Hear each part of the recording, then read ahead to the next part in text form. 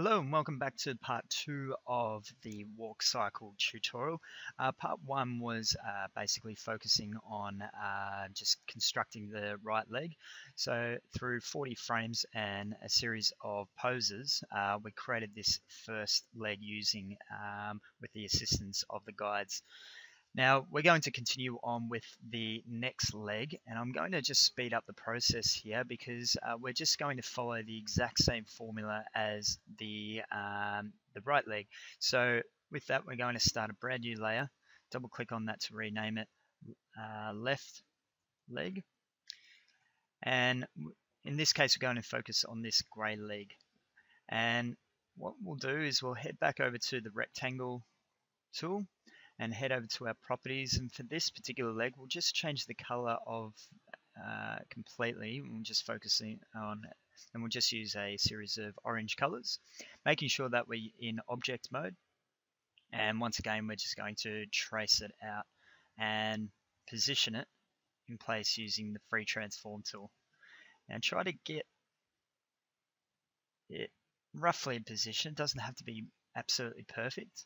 And then once you're ready, you can move on to the next color. And I'm just going to slightly overlap it so there's no gaps in between when the leg bends. And the idea is to try to get both legs in proportion. We don't want one leg being taller or shorter than the other. So that's the lower left leg, and the last color just being a yellow. Just draw the foot roughly about the same size as the other leg, and we'll just position it in place like that. Now, just like part 1, we're going to convert these into symbols. So we'll start up the top. We'll select the left upper leg and click F8 on the keyboard. We'll call this left upper leg, making sure that the type is set to graphic.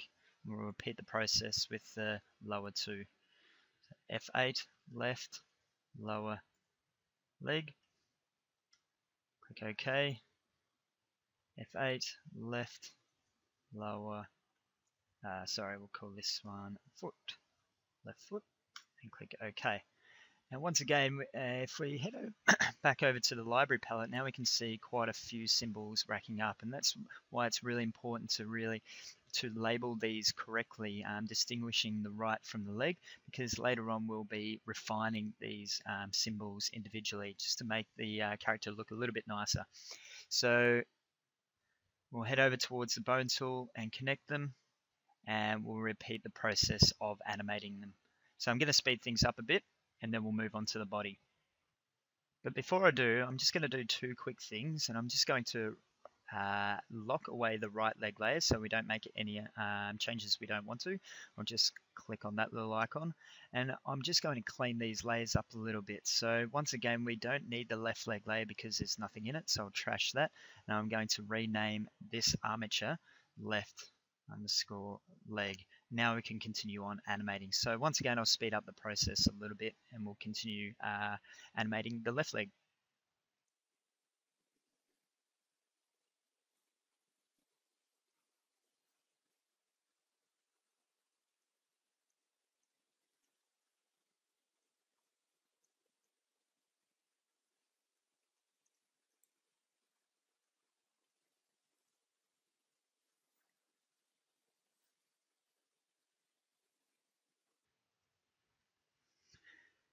Now, as like before, we're now moving on to the last frame, and what we want to do is just simply copy and paste the first pose. So just control click on that individual frame, copy pose, control click, and paste pose there, so then we get a continuous motion all the way through. And if we preview that, now we've got both legs animating. Now the next stage is to move on to the body. And this part is actually much easier than animating the 3 limbs in each leg, because in my previous examples, the body just consists of one simple shape. And so we'll devote a brand new layer to this, and we'll call it body. And just to make sure, I might lock away the left leg so we don't make any unnecessary changes. And I'm just going to head over to the oval tool and just change some properties. So I'll just change the color to just maybe just a green color. And now with this one, I'm going to draw just a random oval shape, and I'm going to use the cursor just to make some slight changes so it looks a little bit more in shape.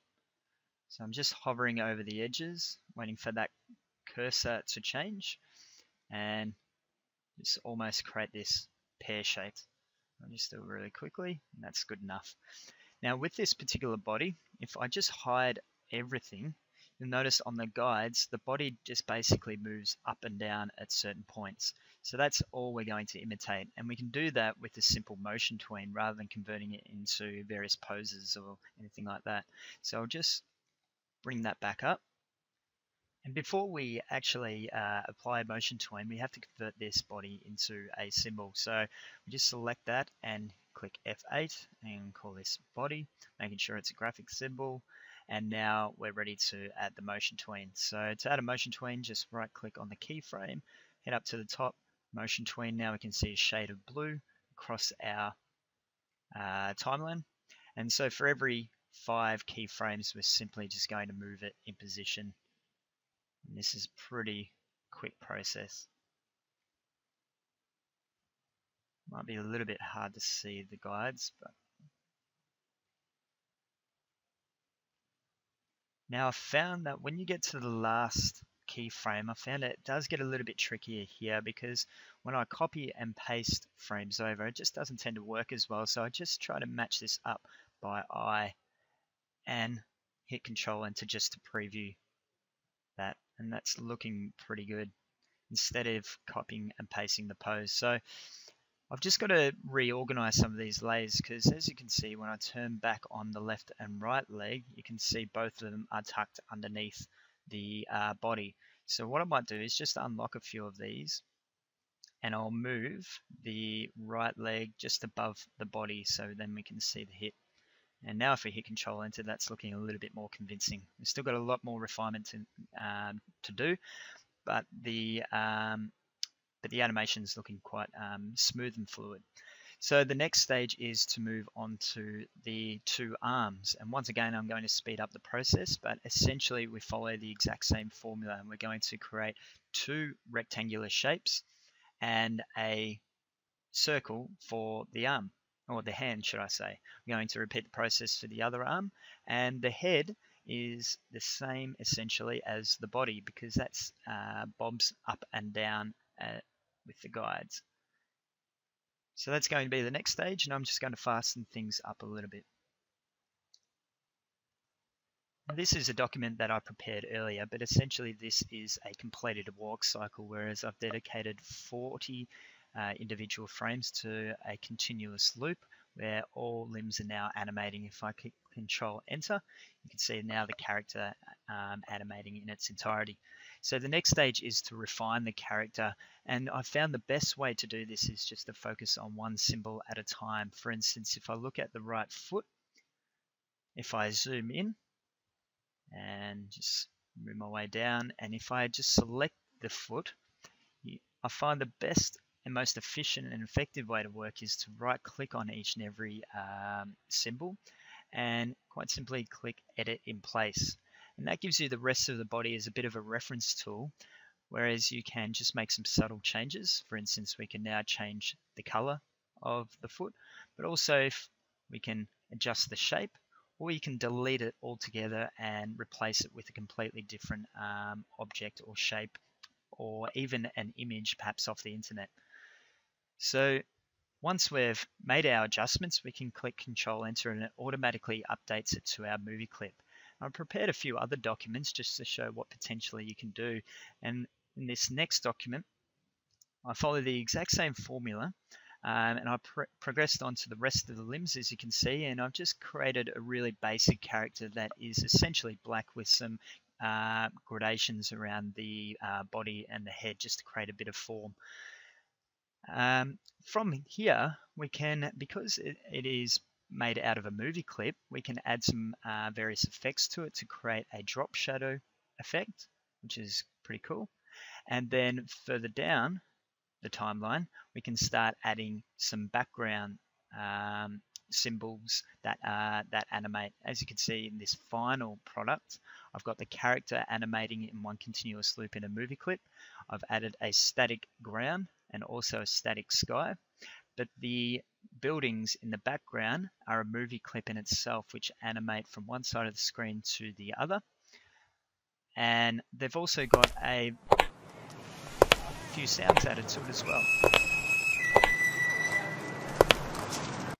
Now I've provided a few extra links with this particular movie because I've actually created separate tutorials to teach you how to create drop shadows and also to create grading effects and animated backgrounds. So I really encourage you to have a look, and hopefully this has helped you to create an animated walk cycle. Hope you enjoy it.